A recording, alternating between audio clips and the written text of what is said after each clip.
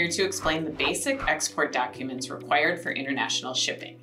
It's not the most glamorous aspect of exporting, but it's one of the most important.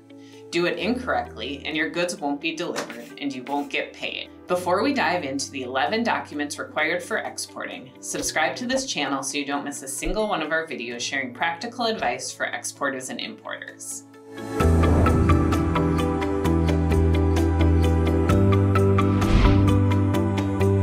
You want to be a successful exporter, and part of that is understanding how to use the following 11 shipping documents, all of which are available to download free in PDF form on our website. You received an inquiry about one of your products from an international prospect. The potential buyer requests a quotation. This is where the Proforma Invoice comes in, not the standard quotation form you've been using for domestic sales. International prospects require a Proforma Invoice so they can arrange for financing, open a letter of credit, apply for the proper import licenses, and more.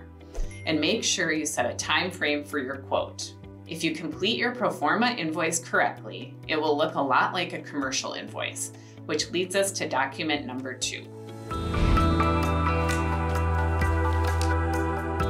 The commercial invoice is one of the most important documents that will accompany your goods during shipping and should include details of the entire export transaction from start to finish. It should include more details than the Proforma invoice. Think order number, purchase order number, or some other customer reference number, banking and payment information, and marine insurance information. It's important to note that a commercial invoice is not the same as the invoices you create from your company's accounting or ERP system.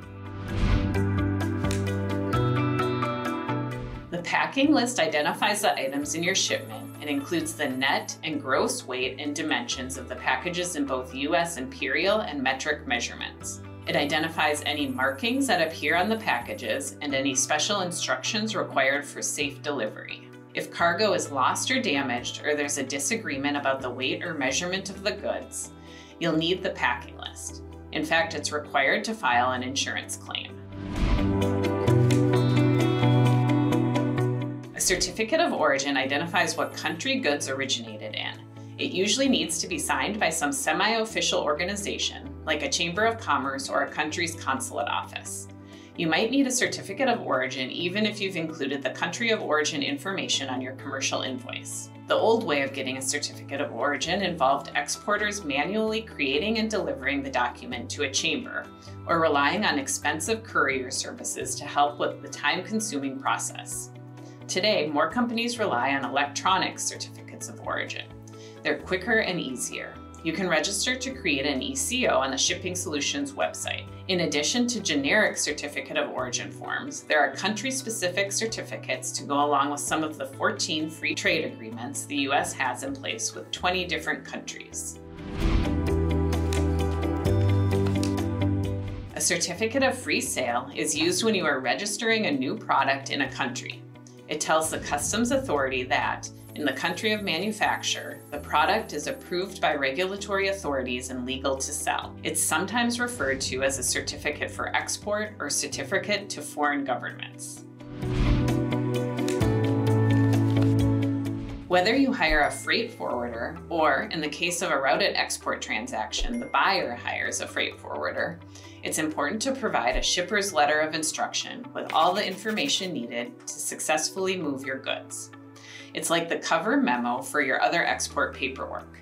The SLI may include a limited power of attorney, allowing a forwarder to act on your behalf for the shipment. It may also grant permission to file export information through AES on your behalf. An inland bill of lading is a contract of carriage between the exporter and the shipper of the goods that states where the goods are going. It also serves as your receipt that the goods have been picked up. It can be prepared by the inland carrier, or you can create it yourself.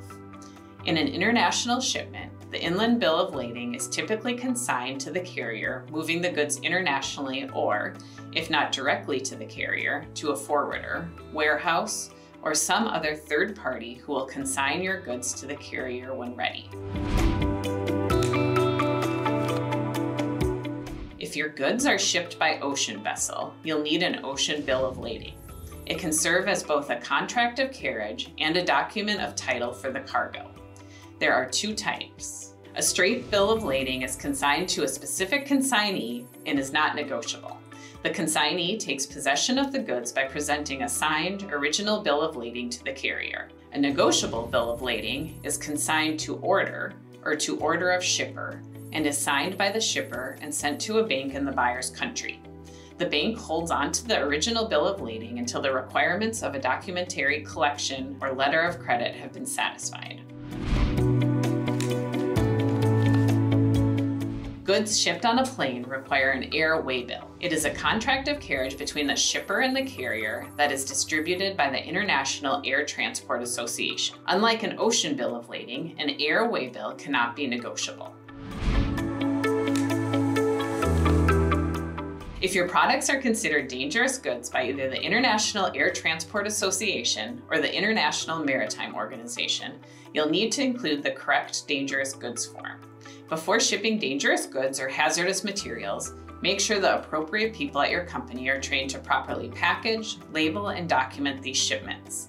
The IATA form, the shipper's declaration for dangerous goods, is required for air shipments. There is a different version of this form for ocean shipments.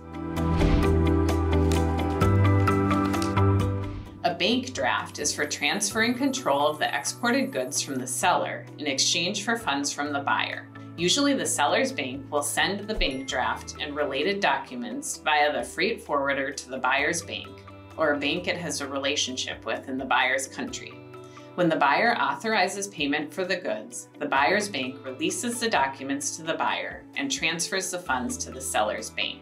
Well, there you go, the 11 most important documents. Below you'll find a link to our free ebook, A Beginner's Guide to Export Documents, that explains even more documents you may need and includes links to free PDFs of each document. But with these 11, you're on your way to being a successful exporter, and Shipping Solutions will be there with you every step of the way.